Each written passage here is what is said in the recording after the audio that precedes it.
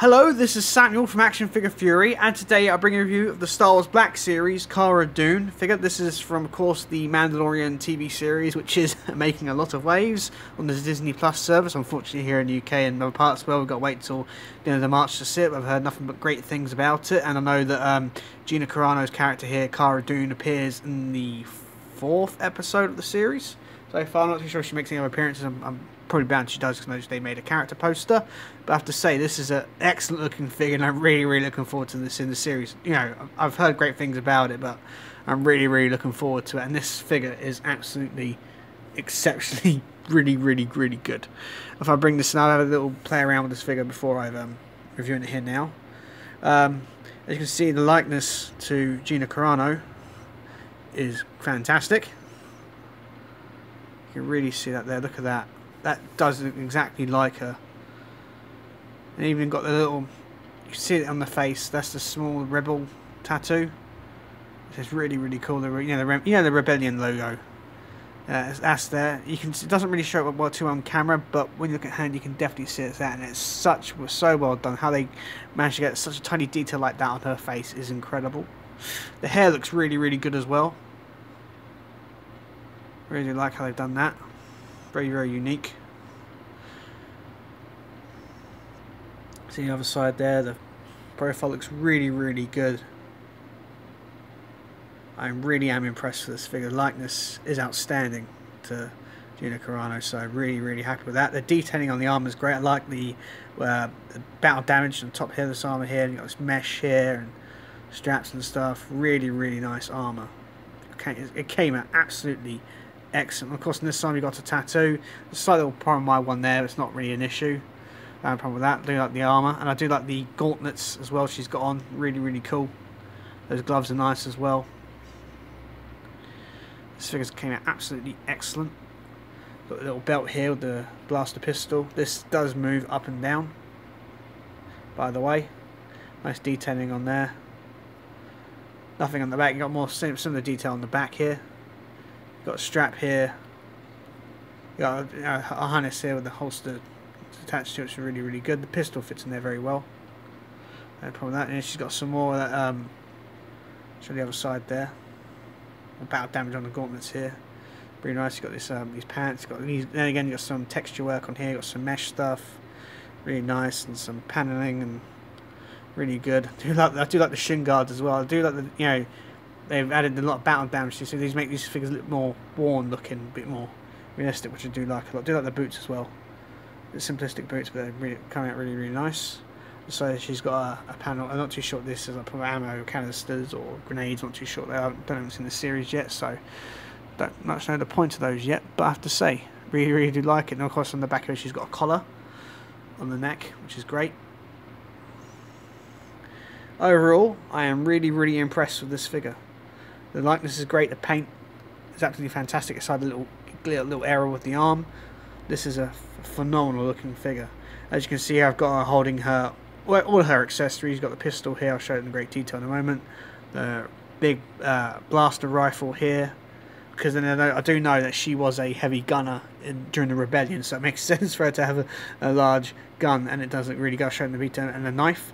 What I do like about this rifle is you can detach it, the strap, so you can just like pick it off. So that makes it easier to take the weapon out, put it in there out of her hands, or you can have it strapped over her back, strapped on the back if you want to. But I've taken the accessory out of her hand, so you can have let's get Gina Carano. Yeah, just get Cara Dune stand. She stands very well. I don't have any problem with her at all once you get her feet planted properly. You can see got some nice detail on this weapon. It always has a struggle, my character. I don't want to focus on weapons too much. There we are. You can see I got a bit of paint here. Got some brown, dull brown. Also got some little bit of wear and tear here. Well, probably she's been firing the gun a lot, which looks really nice. A bit of hair as well. It's not part of the moulding or anything.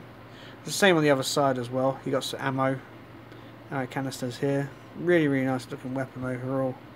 And like I said earlier, this just pegs. I prefer to peg it on the top because it's easy to do. You go like that. You can have it pegged. You can have it over a shoulder, so you can just go like that. So just over her back like that, so she's got it hard like that, so she can carry it around like that if you want to, if you so desire, which is nice. She also comes with this knife as well. Let's try to get it standing again. This is the knife.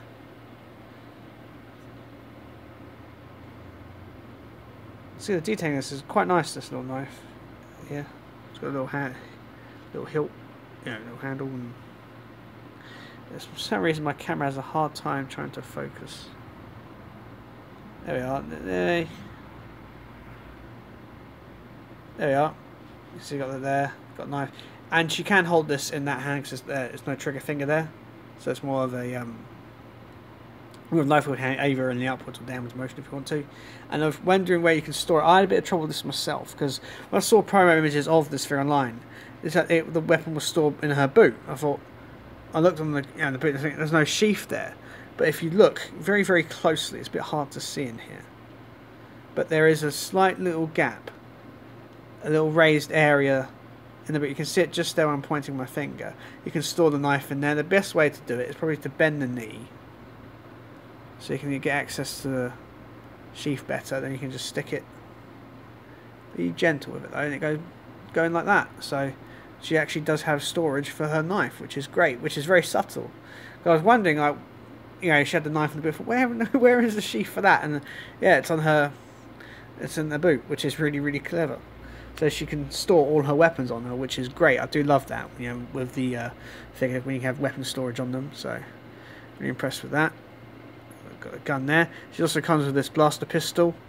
I will take it out of the holster. As you can see, it's a lot smaller than the rifle. It's probably one of the smallest blasters I've seen for the Black Series line, probably along with the Scout Trooper pistol. The detailing is absolutely nice. You can see it's got a paint on the handle there, a nice little scope, really nice detailing on it. She does have a little bit of trouble getting it in her hand. I think it's such a small weapon, you can get it in there, like so. Yeah, that fits a little bit better, so you can go get some one-handed poses out of it. You can have her even having the knife in the other hand. It's a nice little weapon, and she holds it very, very well. But I prefer to have the larger weapon. That's more iconic, but it's nice that she comes with it, and it's the holster as well. Also has a strap, so you can just easily put the weapon in the holster. It goes in, no problem. Just make sure you got the scope above the holster, in front of the holster. So you don't want to damage it anyway, because it's quite a delicate weapon. So you just make sure that's over like that, and yes, it goes in. So this part of the scope goes out. Then you just peg it back in place. So holds the weapon very, very well. I'll take the gun off her back and put it in her hand in a minute. And that's all the accessories she comes with. That's all she really needs, because I haven't seen the TV episode so far. So I don't know what else she uses, but I'd say that in a very impressive way of accessories. And what's great as well is she can also holster them on her person. Sorry for my reflection. That's the sun coming in through the window. How irritating. Hold a second. That's alright now, the sun's gone down. Sorry about that, folks. I don't know why that happened. But as you can see, the accessories are great, just as I mentioned before. Really, really nice accessories. Happy with those. Now it's on to the articulation. Cara Dune has a ball joint in the head. Slightly hindered by a hair on one side, but that's part of the design. Not really a problem. She's also got a ball joint in the bottom of the neck, which is subtle, so you can move it down like that. But you can see it just there, just slightly moving. You can see it, which is really nice. She's got a ball joint here, so you can get the leaner left, alright, forward quite far, back quite a bit, which is nice. No waist swivel, then again she doesn't really need it. In the arms you got ball joints, which are slightly hindered by the armour, but not too much. You're not going to get your arms too raised, but okay, you get quite a range there. It's quite nice. There's no bicep swivel. She's got single jointed elbows, but you can get a good range there. Does swivel as well, which is nice. On this wrist here, it has the in and out motion, so it goes in like that, out like that. Also rotates too, which is great. On this hand here, it's up and down, So I guess that's more for the gun, which is great. You know, it's really nice when Hasbro did that for the gun wielding hands. Up and down motion is perfect. She has ball jointed hips.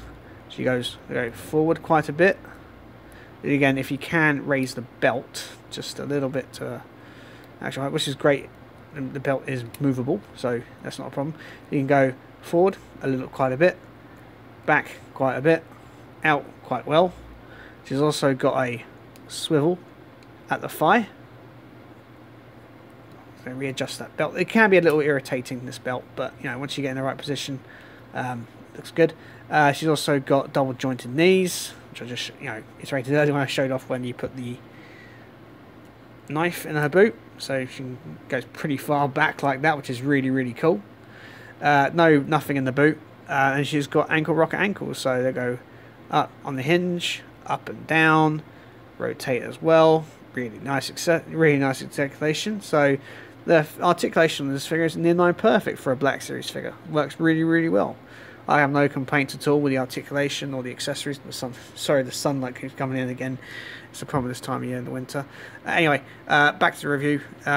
Really happy with this figure overall. It's a fantastic looking figure. The likeness is great, the articulation is great, the paint's really good, the accessories are fantastic. From a really cool looking character from the Mandalorian TV series, which I'm very excited to see. Should look great on the shelf accompanying the Mandalorian figure. I definitely need to get some more figures from the Mandalorian, which is the other the droid, I forgot his name in a moment. Also the heavy infantry Mandalorian, which I would love to get if I can find it here in the UK.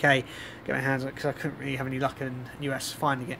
Anyway, I hope you enjoy this review, guys. There's plenty more Star Wars content to come in December, guys. You know, my whole video got a lot more Star Wars figures to review, so expect a lot more Star Wars content, and there's some other little bits here and there as well. Anyway, guys, please like, share and subscribe, and bye for now.